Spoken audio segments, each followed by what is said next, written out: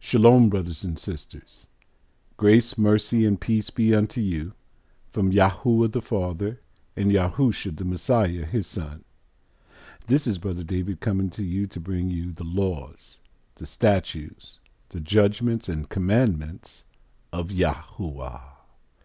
And we're starting our lesson from Deuteronomy chapter 5, and we shall take this straight through the book of Deuteronomy.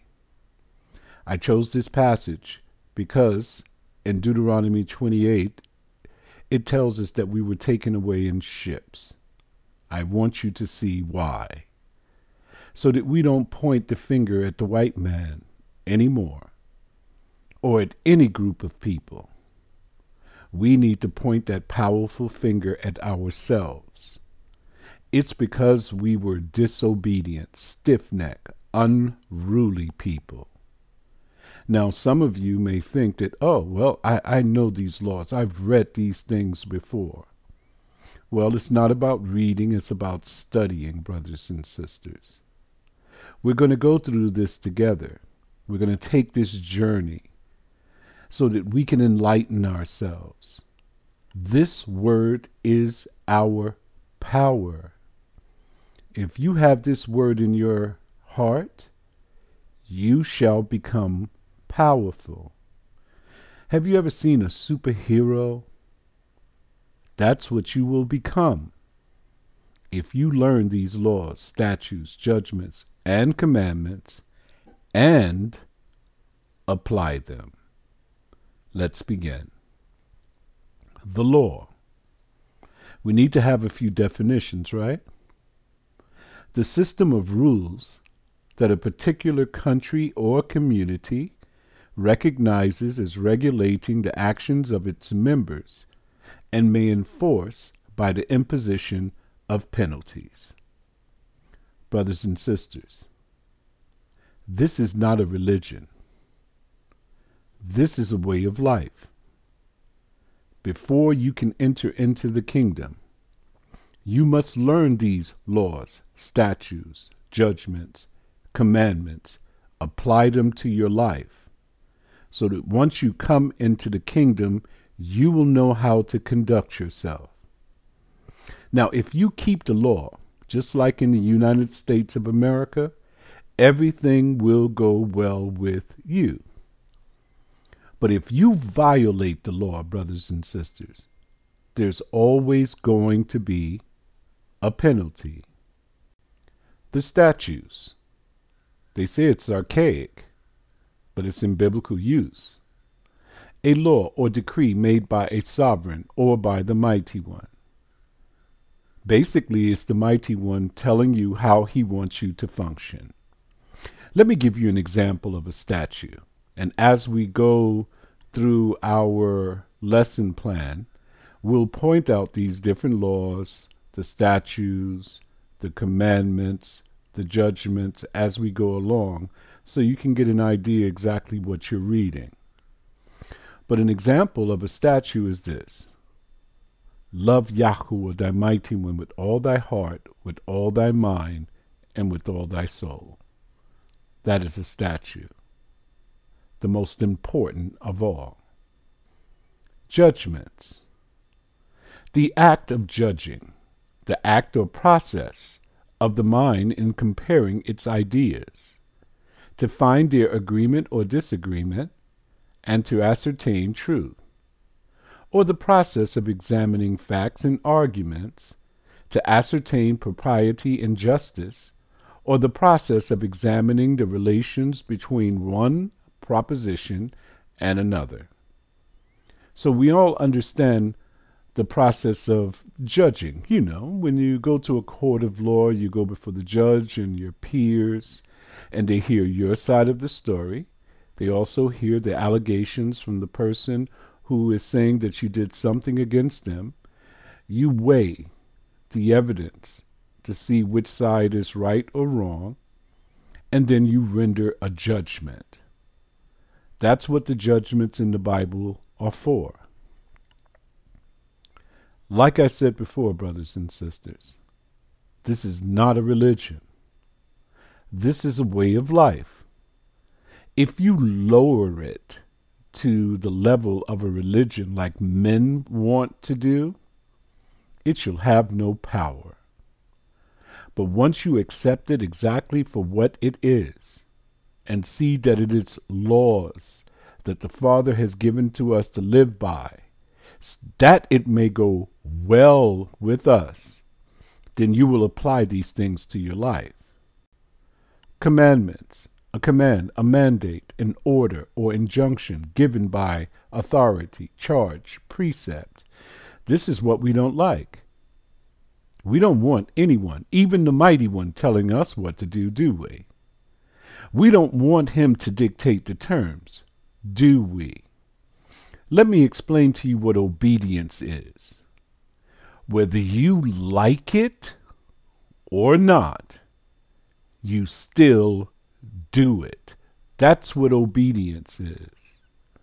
Rebellion is when you don't like what you're hearing and you decide to go to the opposite direction. That's rebellion. Rebellion ends in death. When you hear a command from YAHUAH, I don't care whether you like it or not. You have to apply it to your life, brothers and sisters. But one thing about his commandments is that they are not grievous. Do you know that every commandment that he has given to us is for our benefit? It doesn't hurt us in any single way. Let's begin. Deuteronomy chapter 5, verse 1 to 5. And Moses called all Israel. Note, who did he call? Who is the target group? Did Moses call the world? Did Moses call all nations? And said unto them, Hear, O Israel. Note, who does he want to hear? Did he say, Hear, O world, hear, all nations? No. The target group is the children of Israel. The statutes and judgments, which I speak in your ears this day, that ye may learn them, and keep them, and do them. Who are the people that he wants to learn them, keep them, do them? The children of Israel. Did you know that these laws are attached to a promise? If you don't keep them, they are attached to a penalty. Now, everyone wants to gravitate to these laws, statutes, judgments, commandments, because they want the promises. They don't know what they're getting into, do they? Because no one's ever explained to them what these laws is all about. That's what this exercise is for today. I don't think that anyone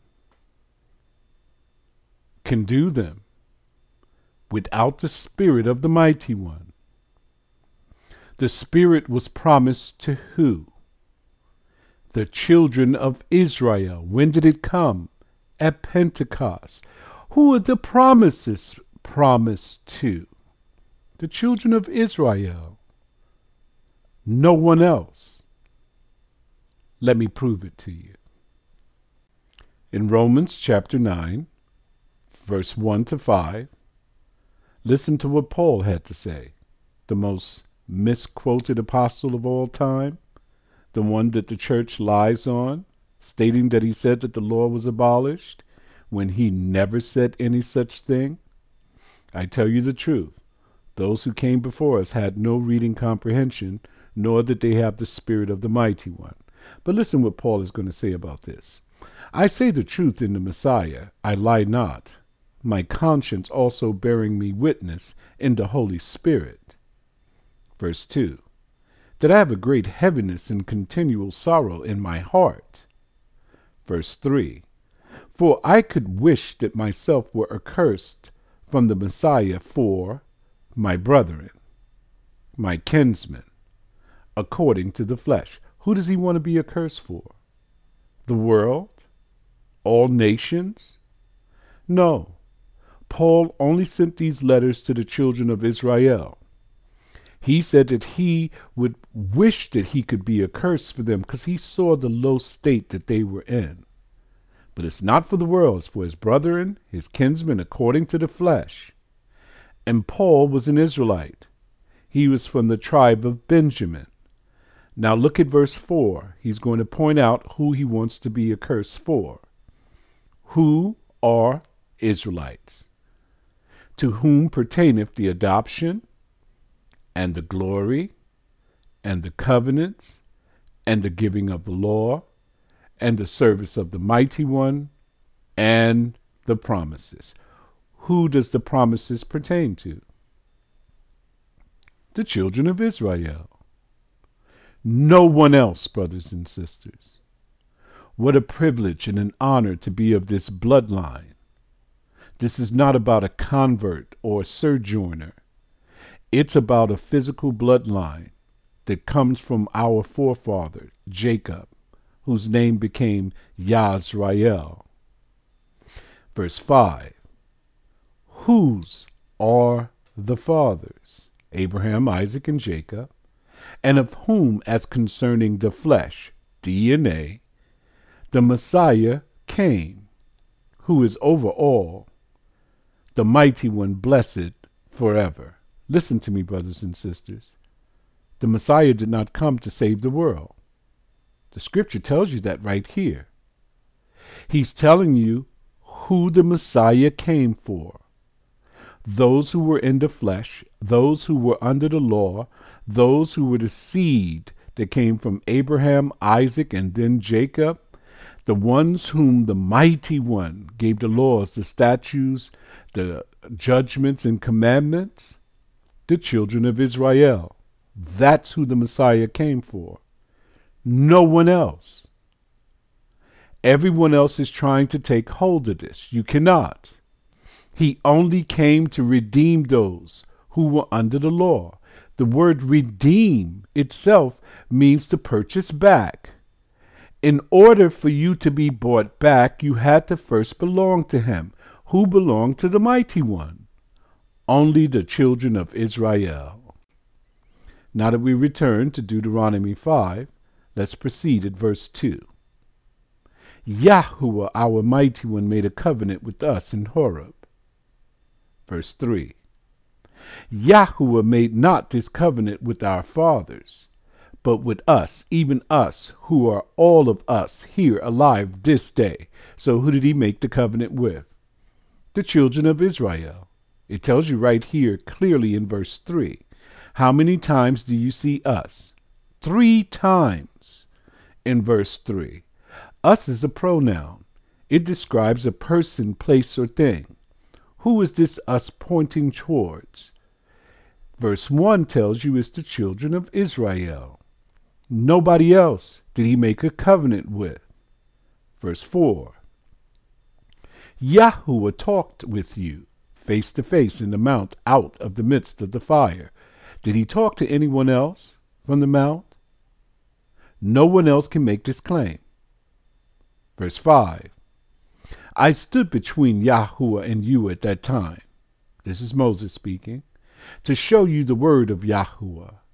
For ye were afraid by reason of fire, and went not up into the mountain, saying, verse 6, I am YAHUAH, thy mighty one, which brought thee out of the land of Egypt from the house of bondage. Who did he bring out of Egypt? The children of Israel. Who else did he bring out of Egypt? A whole mixed multitude. There were many other groups of people there, brothers and sisters. Everybody was set free when the children of Israel came. They didn't know how to determine or distinguish between who was who, so they said, all of you get out. But who did Moses call at the beginning of Deuteronomy chapter 5 and verse 1? The children of Israel. Who did he want to hear this law, statutes, and covenants? The children of Israel. who were sprinkled with blood and accepted the covenant with their lips, the children of Israel and nobody else. Verse 7, thou shalt have none other gods before me. This is a commandment. Don't make any images. Don't bring them in front of his face. He said don't even speak their names. Then why do you speak their names, Brother David? Because I am the prophet that speaks for the Mighty One. I have to tell you the names that you're calling on that you should not be calling on. If you read the prophets in the books, you'll see that they mention Baal, Moloch, Cheon, and quite a few other gods, because they wanted to tell the children of Israel who they were serving and to stop it. Verse 8, thou shalt not make thee any graven image or any likeness of anything that is in heaven above, or that is in the earth beneath, or that is in the waters beneath the earth. We've been through this one, right? You've seen how the brothers are making images of YAHUAH, how they're making dolls and stating that these are the comforter dolls. The Father says don't do that. You came out of the church with all of those images, the picture of the white Jesus, the picture of all of the angelic beings flying around, that statue of the Virgin Mary with child. The Father says, don't you even make it, or don't paint any pictures of it. Verse 9, thou shalt not bow down thyself unto them, nor serve them. Well, they'll say, we don't bow down to them, but you're serving them. If you're saying that this is the image of your Mighty One, your Messiah, his mother, you are serving that image. Burn them. Throw them in the fire, brothers and sisters. Don't use them again. For I, YAHUAH, thy Mighty One, am a jealous Mighty One, visiting the iniquity of the fathers upon the children unto the third and the fourth generation of them that hate me. You have doomed your children to death. They will be under a curse if you are looking at, accepting, having these images in your home, if you are serving them, if you are bowing down to them. Your children will be cursed to the fourth generation. And look at what it says at the end. Anyone who does this behavior hates them. So if you're in any of these camps and they have those images, those people do not love the Mighty One. They hate him. Verse 10, and showing mercy unto thousands of them that love me and keep my commandments. Listen to what true love is. A person that keeps his commandments. Whether you like it or not, all you have to do is follow him and do exactly what he says. Verse 11, thou shalt not take the name of YAHUAH thy Mighty One in vain, for YAHUAH will not hold him guiltless that taketh his name in vain. When I was in the church, we used to think that taking the name of the Mighty One in vain was to say things like, you know, when you stub your toe on the wall, you say, oh, Jesus, that's taking his name in vain. That is not true, brothers and sisters. Let me show you what taking his name in vain is. You see the definition on the bottom? Empty, worthless, having no substance, value, or importance. That's what taking his name in vain means. How do you hold it empty, worthless, or having no substance? Let's read verse 11 again, the way that it's written. Thou shalt not take the name of the Lord thy God in vain, for the Lord will not hold him guiltless that taketh his name in vain. If you read it in that fashion, you have violated the commandments. Why do I say that? Because over 7,000 times They took your father's name out of this book. They said it was ineffable. Ineffable means that it's too sacred for you to utter. So they replaced it with Lord and God. Do you know the Lord means Baal and God is an English figurine, from Britain? It's some god that they have in a little statue. They replaced the name of your father with the name of their gods. And we don't even know because we don't study. So everyone who reads the scripture the way I just read it, using the Lord, God, Jehovah, Jesus, any of those names, you are taking the name of the Mighty One in vain.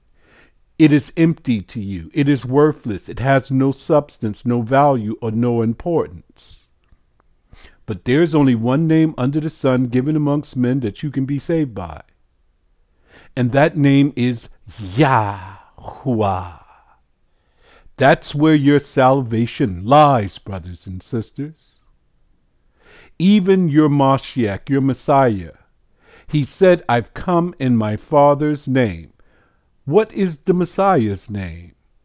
Yahushua, which means YAHUAH is salvation. So if you do not use the name of your Father, especially when you're reading the Bible, you're taking his name in vain. I tell you the truth.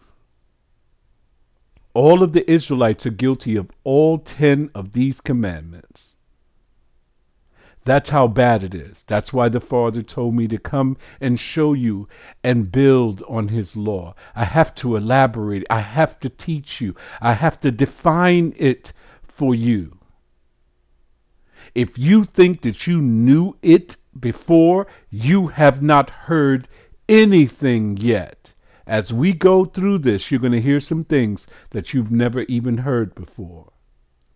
But remember this commandment. From now on, when you read your Bible, replace that Lord and God with his name and his title.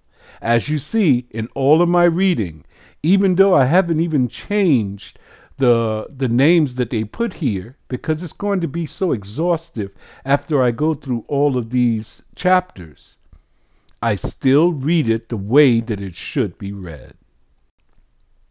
Verse 12.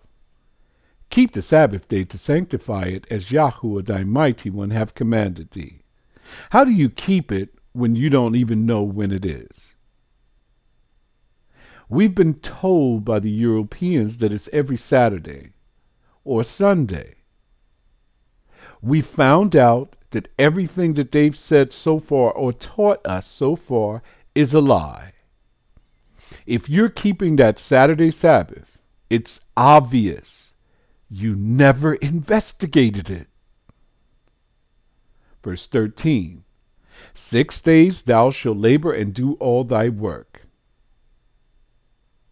Verse 14, but the 7th day is the Sabbath of YAHUAH thy mighty one. How do you find the 7th day? How do you identify the 6 days of labor, then find that 7th day? Is it by the Gregorian calendar? That's what we've been following. If you have not investigated this, you have dropped the ball, because this is important. This Sabbath is 4 times per month. If you're not keeping it properly, you are violating this rule. In it thou shalt not do any work, thou, nor thy son, nor thy daughter, nor thy manservant, nor thy maidservant, nor thine ox, nor thine ass, nor any of thy cattle, nor the stranger that is within thy gates, that thy manservant and thy maidservant may rest as well as thou. No one is to work. Even if you have a guest in your home, he has to keep this Sabbath day also, brothers and sisters. Now, I've created a whole series on the Sabbath and how to keep it. You have to prove it to yourself. You have to really study this. You cannot just accept what the Europeans have passed down to us through these generations and expect to be saved by what they give you. They don't want you to make it. Once you have turned to the Father's ways, the Gentiles' time is up. Then he returns to get you. Verse 15. And remember that thou was a servant in the land of Egypt, and that YAHUAH thy mighty one brought thee out thence through a mighty hand, and by a stretched out arm. Therefore YAHUAH the mighty one commanded thee to keep the Sabbath day. This is a statute, brothers and sisters. This is also a part of the testimony, because you have to testify that the mighty one brought you up. The commemoration for the seventh day Sabbath here in Deuteronomy chapter 5 is to remember that he brought you out of the house of bondage. That's what Egypt means. This is why we still keep it today, even in this house of bondage. We are preparing for the kingdom. Verse 16, honor thy father and thy mother, as YAHUAH thy mighty one have commanded thee, that thy days may be prolonged, and that it may go well with thee, in the land which YAHUAH thy mighty one giveth thee. Note, do you see all the young men and women that are being shot down in the streets? Have you noticed that? They have violated this commandment. They did not honor, reverence, and obey their father and their mother. Listen, who's first? The father. Why am I so sure? In 2 Timothy, it tells you that children will be disobedient to parents in these last days. The Bible is definitive. We have to know what is going on. We always point the finger. When you see these children on the news, you see them with their graduation uniforms and, pictures of better days. And they tell you, oh, he was a good boy. They don't tell you about the times when that child cursed their parents out and called them every name in the book. They don't tell you that. This is why our children are falling in the streets. Verse 17, thou shalt not kill. Well, it's obvious that we can kill because the Father, when we came into the land, told us to wipe out the indigenous population. We'll get into that later. But this word should be, thou shalt not commit murder. The Israelites were a closed society. He was speaking about us not murdering each other. It's obvious we did not get the memo. Black and black crime is out of control. That's where our people are dying. If a white man or a police officer kills one of our brothers and sisters, there's major protests. But if we kill one another, nothing happens. Nothing is said. That is the violation of this commandment. Thou shalt not kill. Verse 18, neither shalt thou commit adultery. Now, this is also widespread amongst the Israelites. What am I showing you, brothers and sisters? Our people are violating every single commandment that the Father tells us to keep. Let me take you into another realm. Let's take you to the Messiah. He is going to elaborate on this situation. Matthew chapter 5, verse 31 to 32. Verse 31. It hath been said, whosoever shall put away his wife, let him give her a writing of divorcement. Who's speaking here? The Messiah, the Mashiach, YAHUAH. Look at the words that are put here, the pronouns, his and him. Who can give a letter of divorcement? Only the husband. In America, they let both parties give a letter of divorcement. But according to the law, that power is only in the hands of the husband. But there's criteria that must be met. Verse 32. But I say unto you, Yahushua, the Mashiach, says unto you, that whosoever shall put away his wife, saving for the cause of fornication, causeth her to commit adultery, and whosoever shall marry her that is divorced, committeth adultery.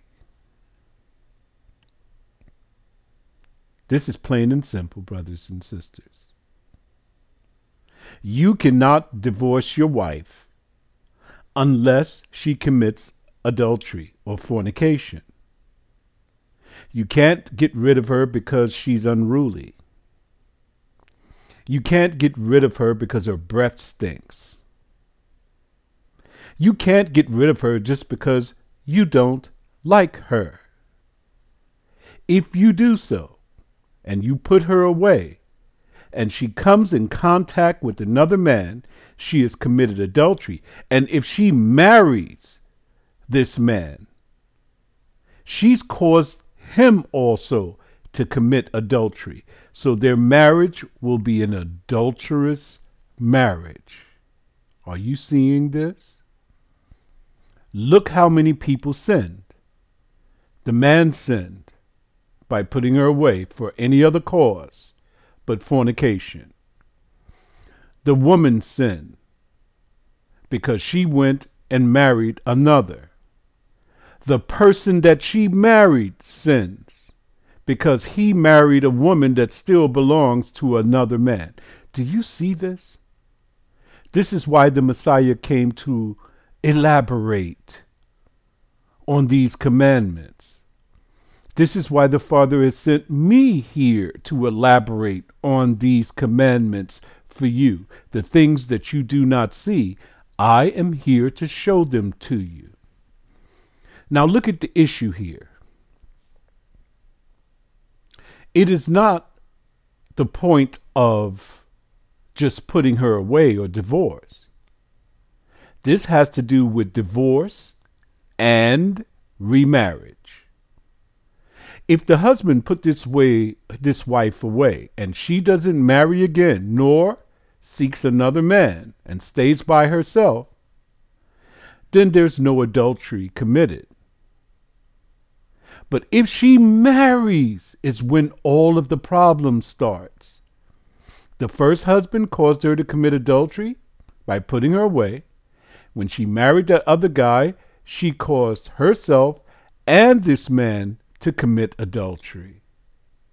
Are you seeing how the law works, brothers and sisters? The woman does not have the right to make these decisions. If you married a man and he is beating you down and you leave him, you cannot marry another. Now we return back to verse 19. Neither shalt thou steal. Uh-oh. We have a twisted view of what theft is, don't we? If you take something without permission, you have stole. Oh, but I just borrowed it, Brother David. I was planning to give it back. No. You have stole. That's how this thing works. This commandment is clear. Don't steal. Verse 20. Neither shalt thou bear false witness against thy neighbor. Do you know what this means? No gossip. Just because you hear someone tell you something about a person and you decide to go and regurgitate it, repeat it to another, and it's not true. You don't know if it's true or not because you didn't prove it. You just repeated it. You have borne false witness against your neighbor, and you have violated this commandment. I tell you the truth, the Israelites do not know what these 10 commandments are. So far as you've seen, the Israelites have not kept any of them. Remember when we were creating the video series about the Israelite brothers in those camps and how they're calling themselves the Holy Ghost and the Comforter and all of that? And when we got to IUIC, I told you I saw many videos of people who left IUIC that were making railing accusations against them. I told you we would not repeat them because they cannot be proven. There's one word against another man's word. That we were only going to stick to the facts. Why did I say that? Because of this commandment. It is the same way that you must carry yourself. Do not repeat what others have said without proof, or else you have borne false witness against your neighbor. Verse 21. Neither shalt thou desire thy neighbor's wife, neither shalt thou covet thy neighbor's house, his field, or his manservant, or his maidservant, his ox, or his ass, or anything that is thy neighbor's. Note, this verse uses a pronoun, his, his, his, his, his. So the neighbor is a man. Everything that falls under the neighbor is listed as a possession. Let's look at the possessions. The wife, the house, the field, the manservant, the maidservant, the ox, the ass. And then the last one is anything that belongs to that neighbor. Ladies, I know something is happening in your stomach. You don't want to be listed as a possession. You want to be listed as equal with him. We'll get into that in a few seconds. But you are his possession. Why did the Father create you? To be a helper for him. After the fall, after the woman ate of the tree of the knowledge of good and evil, and the Father came down and set down the penalties, he told the woman that her desire shall be unto her husband, and the husband shall rule over her all the days of her life. Who is able to give a letter of divorce? Can the wife do that? The possession cannot do that. Only the husband. You see how perfectly synchronized the Bible is? The only thing that's out of whack is us. When you know your place, you can become powerful. Now, the wife is the greatest possession of all for the man. She lies with him. Can any of the other possessions say that?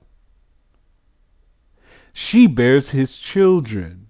Can any of the other possessions say that?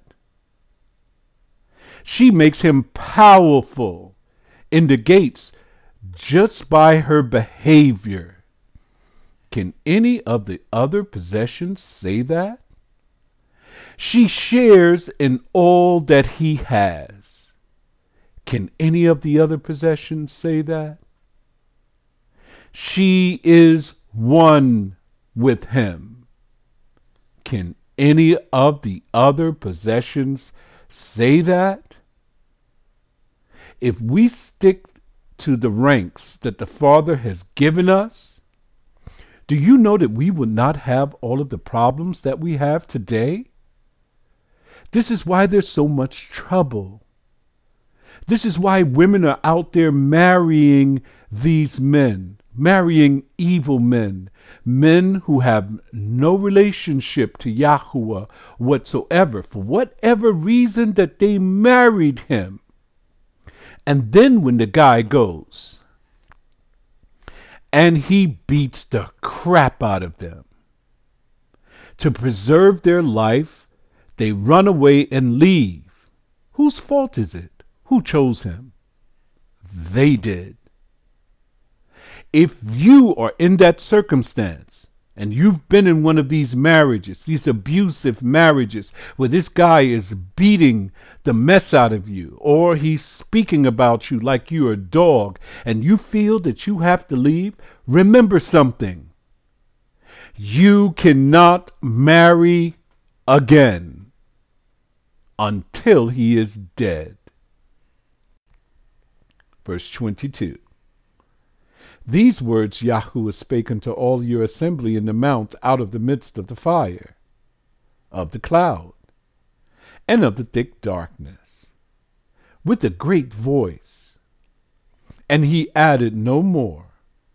And he wrote them in 2 tablets of stone and delivered them unto me. He wrote 10 commandments with his own finger and gave them to Moses.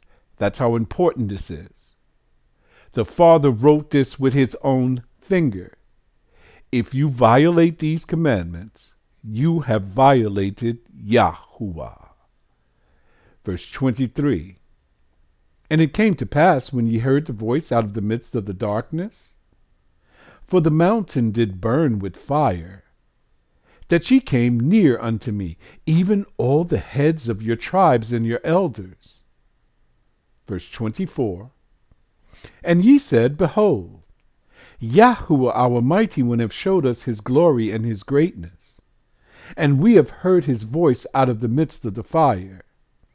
We have seen this day that the mighty one doth talk with man, and he liveth. So not only did Moses witness this, even the heads of the tribes and the elders. Verse 25. Now therefore, why should we die? What are you talking about? Elders and heads of the tribes? You witnessed this. You heard the commandments coming from the mighty one given to Moses. You heard the voice of YAHUAH. You were there. You didn't die then. Why do you believe that you will die now? For this great fire will consume us. The fire didn't consume you before. Why do you believe that it will consume you now? If we hear the voice of YAHUAH, our mighty one, anymore, then we shall die.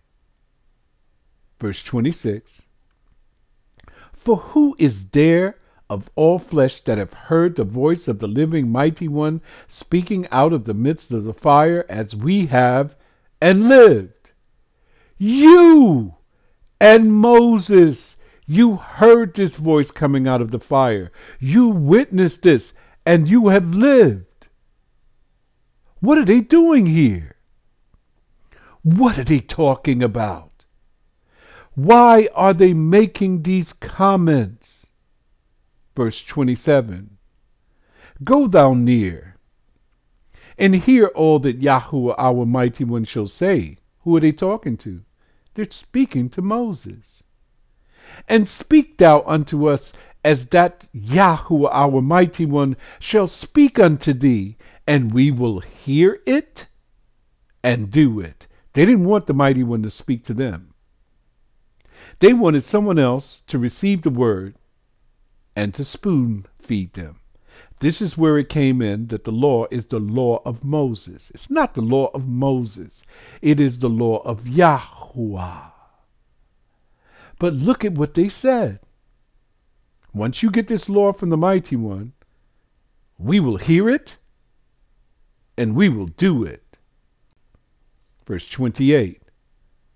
And YAHUAH heard the voice of your words, when ye spake unto me. And YAHUAH said unto me, I have heard the voice of the words of this people, which they have spoken unto thee. They have well said all that they have spoken. Verse 29. Oh, that there was such an heart in them, that they would fear me and keep all my commandments always, that it may be well with them and with their children forever. This is a prophetic word from YAHUAH. He's telling you that he looked into their hearts, and they do not respect him. They don't want to hear the commandments. How were they going to do it? If we hear it from the mighty one, they said, we may die. Isn't this crazy? Let me tell you what's even more crazy. This is the way that the children of Israel carry themselves today. You can read this word for yourself. You can pray and speak to YAHUAH yourself and listen for his answer. You can ask for guidance. You can ask for wisdom, and he will not withhold it from you. But the same way as the elders and the leaders of the tribes were in this day is the same way that the Israelites are in this day. They want someone to spoon feed them. They don't want to keep the commandments for themselves. They don't want to hear it. If they don't hear it, then they feel that they won't have to do it. But all you have to do is look at our circumstances. We are suffering the penalties this day because of our forefathers. That it might be well with them and with their children forever. This is why we're suffering. We don't want to hear it or do it. When you hear the word and you run away, when the word starts, you're supposed to just gravitate towards it. It's supposed to be like a magnet for you. It is for me. And I know it is for a lot of us. But when you hear this word start and you start to run away, when you see a video that's speaking about these commandments and it's 45 or an hour long, you don't want to hear that. That's too much of the Father's word. It's going to bring conviction. It may even change your behavior. You don't want to hear it because you don't want to do it. Verse 30. Go say to them, get into your tents. Go hide yourselves. Verse 31. But as for thee, as for you, Moses, stand thou here by me, and I will speak unto thee all the commandments, and the statutes, and the judgments, which thou shalt teach them, that they may do them in the land which I give them to possess it. You see what I'm saying? The Father wanted all of us to hear. The Father wanted all of the leaders to hear, the leaders of the tribes. I want you to understand, powerful men were standing there, and they decided to run away because they didn't want to hear anymore. It was too much conviction for them. So they made excuses that, oh, we may get burnt. You didn't get burnt the whole time he was giving Moses the 10 Commandments. We may get consumed by the fire. You didn't get consumed that whole time. You're making excuses. The Father knows the heart. You cannot lie to him. He knows your heart, brothers and sisters. You have to hear this, and you have to do it. Verse 32, ye shall observe to do therefore as YAHUAH your mighty one have commanded you. Ye shall not turn aside to the right or to the left. This is a statute, brothers and sisters. Verse 33, ye shall walk in all the ways which YAHUAH your mighty one have commanded you, that ye may live, and that it may be well with you. and that ye may prolong your days in the land which ye shall possess. This is a statute. This is what a statute looked like. 32, 33. These are statutes, brothers and sisters. What is this doing? This is preparing you for the kingdom. Preparation. This is why my Father told me to give you these commandments, so that you can prepare for the kingdom. We're talking soon. There's no date attached, but he's going to come as a thief in the night. Will you be ready? Will you be one of those who will say, I have heard it and I have done it? Continue to chapter 6. Shalom.